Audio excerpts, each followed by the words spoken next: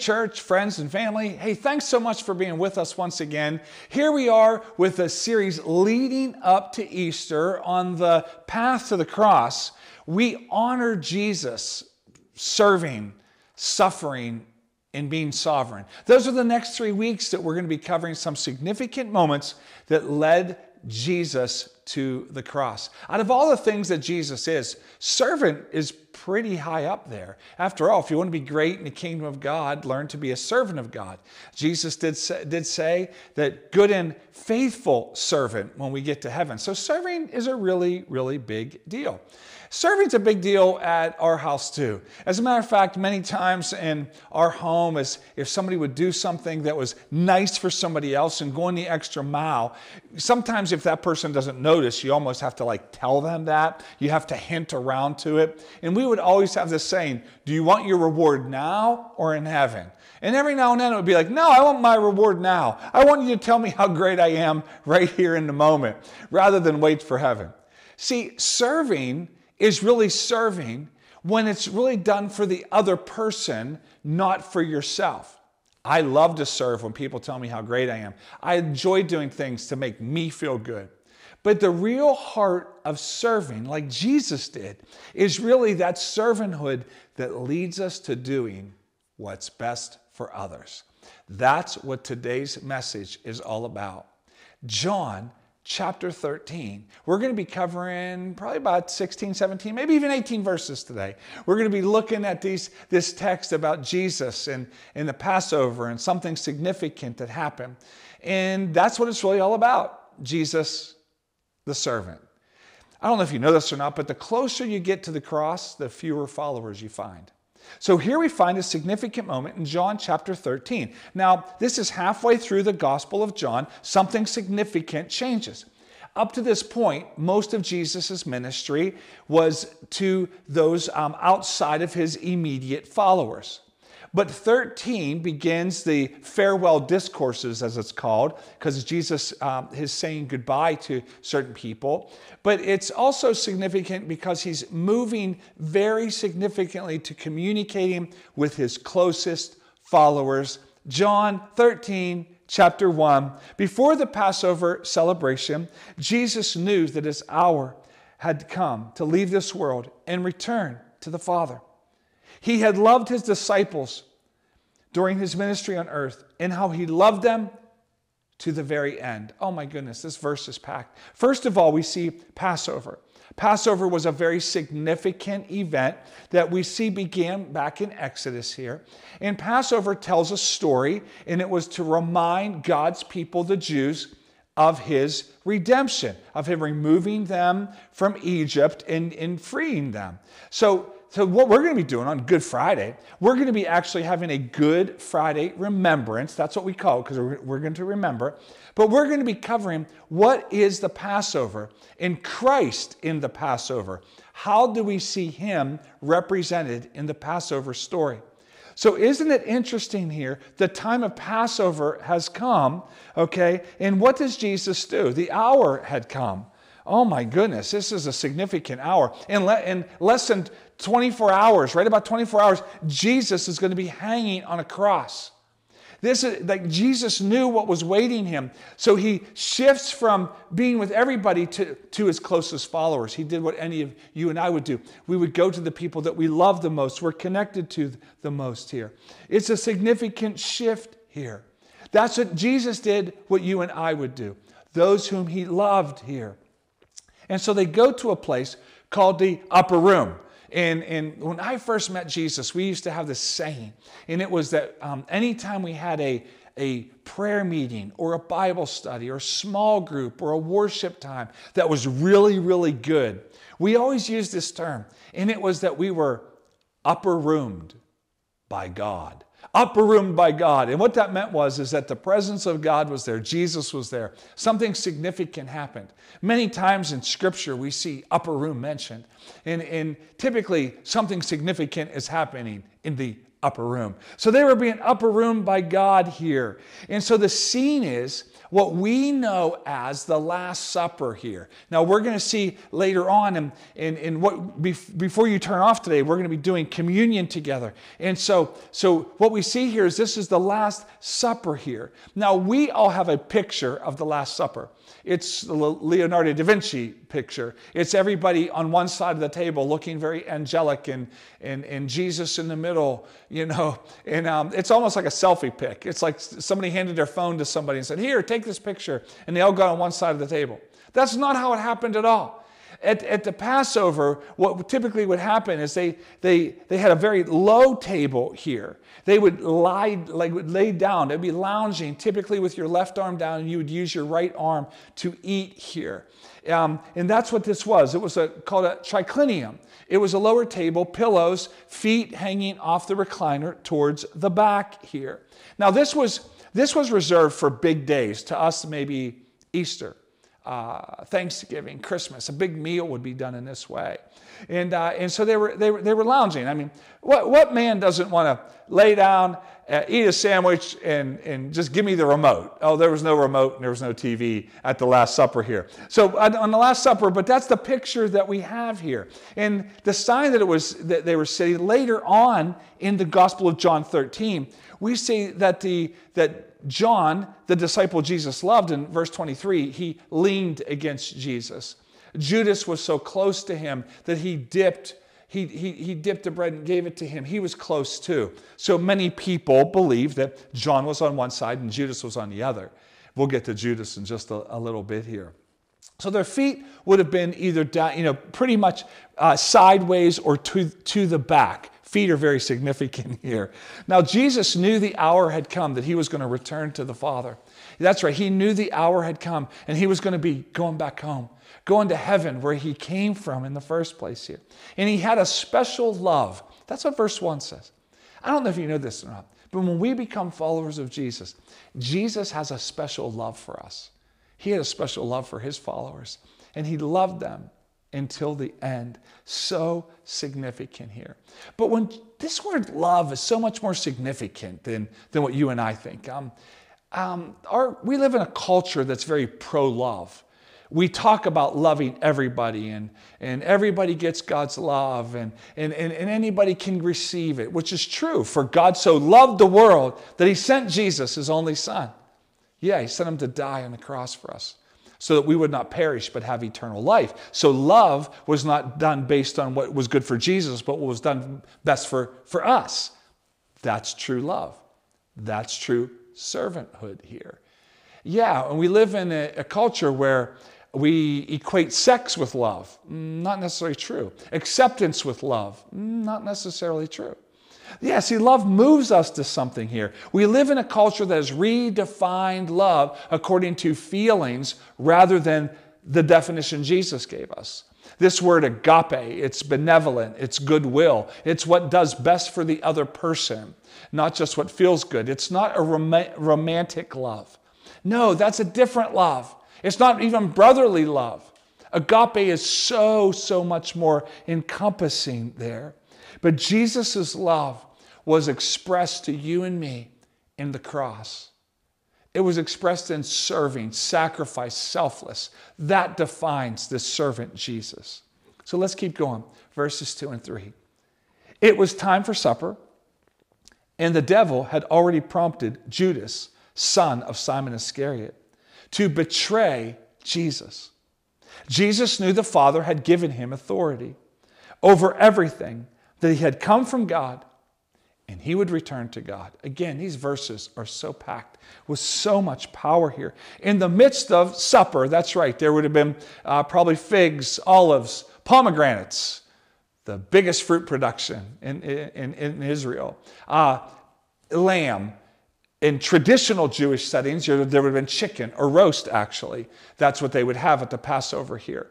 But lamb, figs, all these things here on there. And in the midst of this beautiful moment, the devil was at work. You know, we can be having beautiful moments with God and where he's encountering us in the upper room by God. But the devil was at work. The devil was at work already prompting somebody.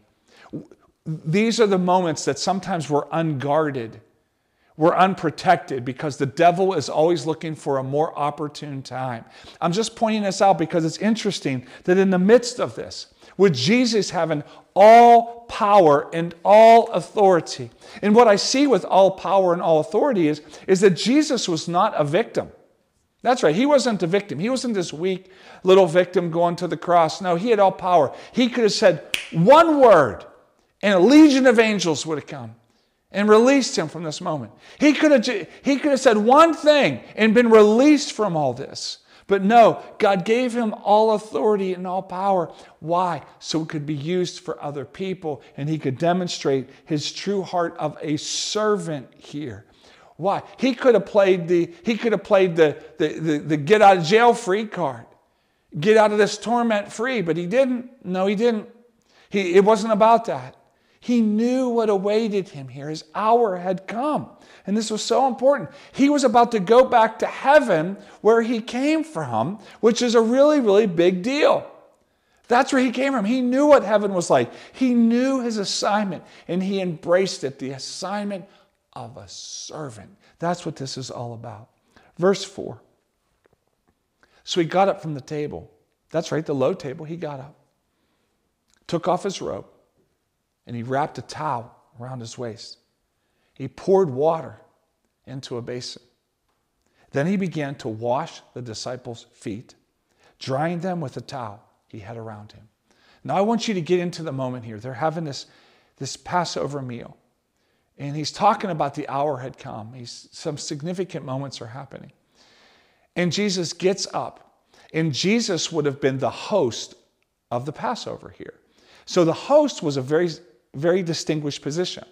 This robe that he took off was not just an average robe. It was been a significant, a woven robe. You really look at it, I'm guessing it was beautiful, but we do know this because of the Greek terminology. It was very significant. And when he stood up and he took off the robe of the distinguished one in charge of the Passover, telling the story, the order, the Seder order here, the Haggadah, the story that's being told. Yeah. And immediately, could you imagine being there and like watching Jesus walk over and taking off his robe? What are you doing? And picks up the water basin and wraps himself in a towel? What is he doing? I mean, it's like, come on, who was in charge of foot washing? They didn't do their job. I mean, in the church setting, it was like, who's in charge of this? Why aren't they doing their job? Why are you making the distinguished guests do this? That's what I would be thinking here. Yeah. But what Jesus was about to do was not for a social media moment. It wasn't for a selfie. It wasn't for any of these things. It was who he was. He was just simply demonstrating the servant on the path to the cross. Jesus is the servant, and so therefore he is selfless, sacrificing. He's serving, and he's given of himself, and he naturally does something here. Yeah, he wasn't doing this so we get him. He was doing this because this is who he was, and he was doing a significant demonstration here. So he takes the water basin. It wasn't like he took something from the table and said, hey, you guys, you done with the salad? I'm going to use this basin. And he dumps out the crumbs. No, there was a significant moment. They knew what that basin was for. They knew what that water was for because their feet were dirty here, and they would get them washed. So Jesus bends down with a towel on. And he takes the humble position. The slaves who would be in charge of foot washing were the lowest of the lowest slaves. They were the lowest ones. They had no seniority. They had no popularity. They weren't high up on the food chain. They were very, very low on the chain here. Yeah, that's what they were. Yeah, Come on. And so Jesus took that position, and he's cleaning Bart's toes. And Bart had lots of dirt in between his toes. And Thomas, he had an ingrown toenail. And then he gets to the other ones, James and John. And it's like, oh my goodness, do you guys ever wash your feet? I mean, it's like this. But Jesus, being the humble servant, we don't see him as one like, okay, look what I'm doing. Oh yeah, I got 4 more here. Wow, all right. We don't see him like that. I don't see Jesus like rolling his eyes or saying, hope you guys appreciate this. Hope you know what I'm doing for you. No, he doesn't do that. I don't believe that's the Jesus. He's taken on his servanthood here. He doesn't sigh. He doesn't groan. He doesn't moan here. He just simply takes that humble place and he gets down low, because this is what Jesus does for us. He gets down on our level. And he's not afraid of our vulnerable, nasty places of our lives. And he's not afraid of those with you either. Verse 6, when Jesus came to Simon Peter, Peter said to him, Lord, are you going to wash my feet? Jesus replied, you don't understand now what I am doing, but someday you will. That's a good parent moment. I don't know, Jesus, I just picture the parent. Like, you don't appreciate what I'm doing for you, but someday you will. I'm sorry, that's the parent in me coming out. Okay, surely I digress. Going back here, verse 8, no, Peter protested, you will never wash my feet. But Jesus replied, unless I wash you, you won't belong to me. Many translations say you have no part of me. And this is so significant. Jesus is pointing to something here. He's saying, unless I wash you and clean you, you have no part of me. Wow. It's like Peter speaking up and saying, don't any of you get it? Like, I get this. I get this moment. I'm the spiritual one. I know what's going on. And it's like, come on, man. Listen. But Jesus is saying, listen, man, if you don't let me wash you, clean you. And we receive our cleansing from Jesus, our pain, our suffering, our guilt, our shame, all of those things, the nastiest things in our life, Jesus wants to wash away. How do we do this? It's called by the blood of Jesus. And in Christianese terms, we use this term blood of Jesus. And when you're new to Jesus, you're new to church, you're like, what on earth is this? It's what Jesus did by shedding the blood on the cross when the nails went in, and the spear in his side, and the nails in his feet, and his back was bloody. It was the blood of Jesus Christ that cleanses us. It's forgiveness of the cross. Yeah, that's what this is saying. In Isaiah 1:18, the blood of Jesus washes me white as snow. So I need washed in the blood of Jesus. It's under the blood. It's covered by the blood that doesn't only remove my sin, it removes my shame, my pain, my frustration, and everything that goes with it here. And this is how we begin a relationship with Jesus. And he's saying, till I wash you, you have no part of me. We can't clean ourselves up. We can't make ourselves clean enough or good enough or compared to the blood of Jesus, the sacrifice of a pure and spotless Lamb here, Jesus. Yeah, Peter saw the transfiguration, the feeding of 5,000. His feet walked on water. That's Peter's feet here. So Jesus doesn't say, if you knew more, you don't have a part of me. If you weren't a better person, you don't have a part of me. No, the washing of Jesus is what gives us that equal ground here. And so the first thing we need to do to be a part of Jesus is admit we need washed. I need a washing that only Jesus Christ can provide for me on the cross, because this all points to the cross. This is Christ and Passover. John 13, verse 9. Simon Peter exclaimed, then wash my hands and my head as well. Lord, not just my feet. And Jesus replied, a person who is bathed all over does not need to wash except for the feet, to be entirely clean. And you disciples are clean, but not all of you. Red letters of Jesus here. So Peter's doing what Peter does best. He blurts stuff out. I mean, if there's ever a time it's like, Peter, shh, stop, Peter. This is one of those times. Stop, man. Come on. But this is it. How about this one? And many of us need this right now, right where you are. I don't know what you're going through, but we could use this. Is Jesus is basically saying, Peter, would you please stop telling me what to do? Let me do what only I can do. I don't know what you're going through in life right now, but what would it look like if we just stopped and let Jesus do what only he could do? Let Jesus be Jesus and receive what he wants to do for you. This is mercy and grace and forgiveness and cleansing. It's not being good enough or earning it. It's just simply receiving. In our brokenness and our quietness and our dirty feetness and all these things, I allow him to cleanse me. This is a picture of what we do to Jesus. We start telling Jesus what he can and can't do. We tell him how to do what he should do. Let's just let Jesus be Jesus and wash us. I believe this Easter, these weeks leading up to Easter can be one of the most significant times of your life if we would just stop and allow Jesus to be Jesus here. That's right. Jesus taught that the initial bathing, the initial cleansing is with the blood of Jesus Christ. But we also need a continual cleansing.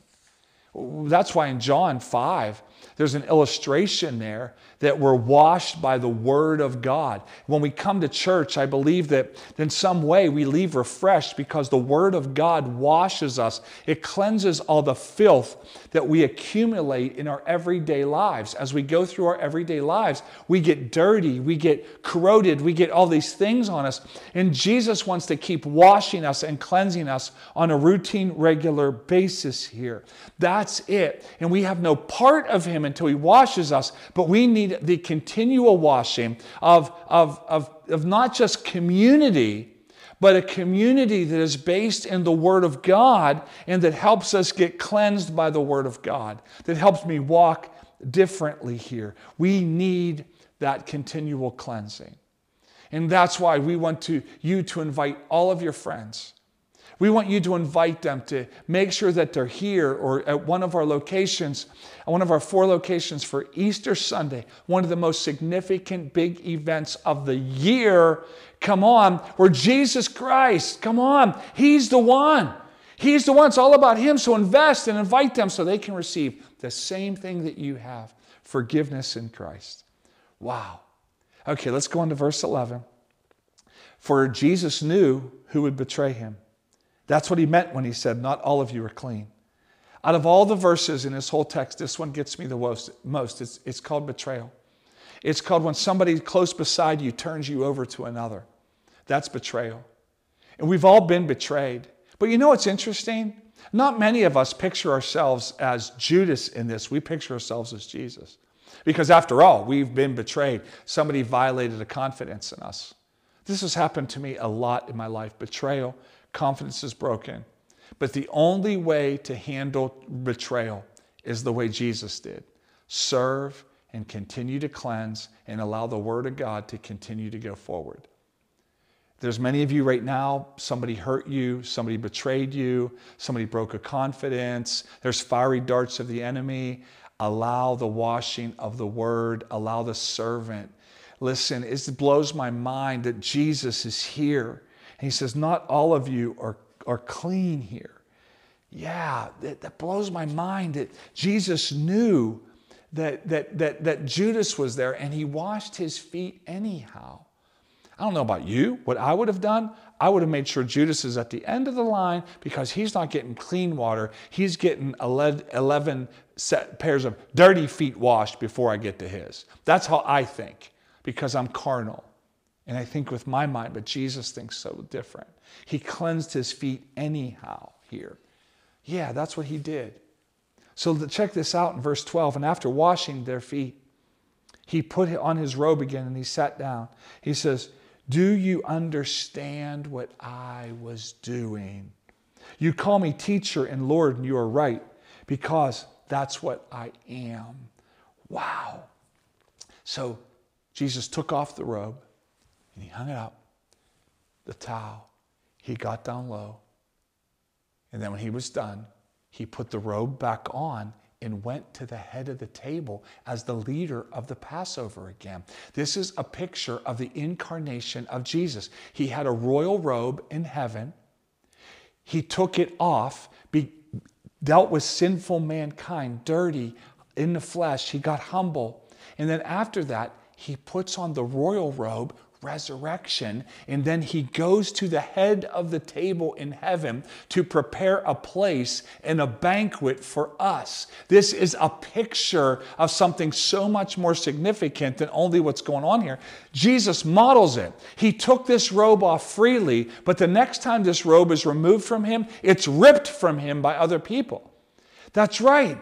But he joyfully did this. This is a picture of Scripture for us. And he says, I'm your teacher. I'm now your instructor. And he's now the one who we learn from. But he also says, and Lord. We don't use this term Lord a lot, but Lord literally means a person exercising absolute ownership. The ultimate authority in our life is Jesus. And what he's saying is, yeah, I'm a teacher, I'm an instructor, but I'm also Lord. They understood in Roman times. In Rome, there would have been many times they would have known this because they were under Roman rule. And you would have to say publicly in settings, in big settings, and sometimes private ones, there would be statues of Caesar. And what we would do, you had to say, Caesar's Lord. Caesar is Lord. And if you didn't say Caesar is Lord, that was considered treason. That was literally considered you were violating something, and you could lose your life by not confessing the lordship to the government. The government becomes Lord. Friends become Lord. Society becomes Lord. Social media becomes Lord. Education becomes Lord. And we say in our minds, well, I really don't mean it, but I'm just going to say it just because I'm just going to walk by it. That was what was happening actually in their time. And many people say, well, I could say Caesar's Lord, but I don't really mean it. Oh, well, how do you do that? No. See, we don't understand that in the early church, people were ripped apart by savage lions and beasts. They were boiled. They were burned. They were deprived of food and so much more, imprisoned. That was the early church. They suffered. And we see, and we're going to see that in weeks to come. But this suffering, if the early church went through it, why do we think we're going to be any different? Why do we think so? But this is it. Is he really Lord of our lives, or is he just one way of many? Or is it just like, well, we're friends and he gets me and I love him and he loves me and I'm okay with him? When do we get to the point where he calls the shots? This is lordship here. Yeah, verse 14, and since I, your Lord and teacher, have washed your feet, you ought to wash one another's feet. Where does this start? It starts in my home. So this week, what are you going to do where you live? To your neighbors, in your apartment building, the people that you interact with. Are we going to take on the heart of a servant or the one who should be served? Are we going to take on the heart of one who does what's best for others or what's best for me? This is what we see. Very few times in Scripture do we see Jesus actually teach a lesson and then say, do what I did. Now go do this for other people. Very, very few times do we actually see this. He doesn't do it a lot. But I'm going to humbly, how about this week we humbly look for other people to invest in, to give to serve. This is what we ought to do at our workplace. Wherever it is your life is, let's take on the attitude of a servant this week and say, what's best for the other people here? That's what I want to do. How would your home be different? Your apartment building, the street you live on, your neighbors, the people you work with, the people you encounter at the grocery store, wherever it is you are. Yeah, how's your serve here? Yeah, verse 15. I have given you an example to follow. Red letters. Do as I have done to you. I tell you the truth. Slaves are not greater than their master, nor is the messenger more important than the one who sends the message. Now that you know these things, God will bless you for doing them. I want more of God's blessing in my life. And Jesus told me how to get it. Take on the heart of a servant. Because the path to the cross, to be like Jesus, to imitate him, is to be a servant. Blessed. Yeah. He's given us an example here. what blessed really means is when God extends his benefits. It means you're envied by others. You're enviable. That's right. This is what it is. When we do the things of Jesus, other people envy us. They want what we have. Some translations say happy. Yeah, happy are you who do this. When we take on the heart of the servant, just like Jesus, we become blessed, envied. We receive all his benefits. So the difference between not receiving his benefits and receiving them are doing what Jesus asked us to do. That's it. So number one today, I want to ask you this. Has Jesus washed you? Has he washed your life? Has he forgiven you? The blood of Jesus Christ, has that cleansed you? And is it continuing to cleanse you? Are you a part of a community of believers that has the Word of God cleansing you and washing you and refreshing you and removing the dirt and filth from your life? That's right, looking into the vulnerable and the nasty parts and the dirtiest parts of our lives. Do you have that? Jesus Christ is that. Ask him to be the forgiver of your past by the blood of Jesus Christ. Ask him to wash you clean. And then ask him to be your Lord, the one in charge. And watch what he will do in releasing all of his benefits to you. I didn't say give you an easy life. I didn't say everything will be perfect. But I do know this. He's going to show up in a great way. A great way for you and me. This Easter is going to be one of the most significant ones if we will just simply look to Jesus as the servant, look to his suffering, and look to his sovereignty, and watch what he will do. I'm so thankful for this time together. Make sure that you come back next week for the next part about the suffering. But don't turn off, because Pastor Eric's going to lead us into a time of communion right now. Thanks so much for being with us.